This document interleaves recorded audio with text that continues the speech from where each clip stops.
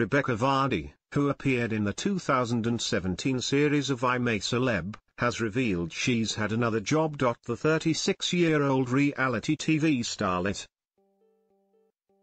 married to England striker Jamie Vardy, 31, treated herself to a new E-cup chest at a top London clinic last month. Speaking to The Sun,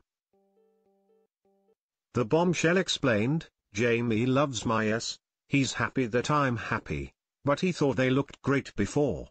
Rebekah first went under the knife 8 years ago, but now admits she regrets ever having work done. She only underwent the second op because her old implants were rippling. The Loose Women regular explained, "I wish that I'd never messed with my ass in the first place. But my self-esteem was so low and I just did it to try and boost my confidence.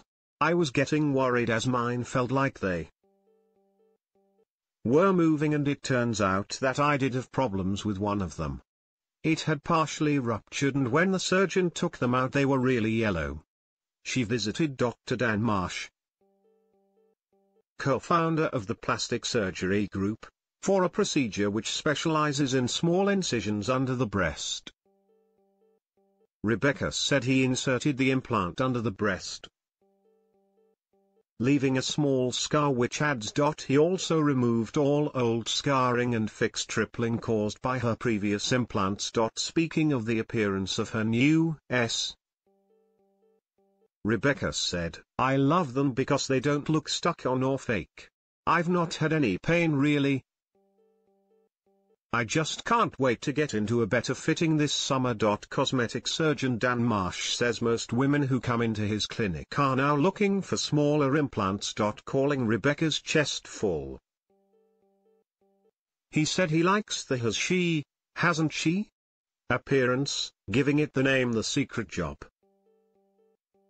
The mum of 4 previously told the Loose Women panel she would be undergoing an operation to correct her implants. In January, she said, "I'm going under the knife again.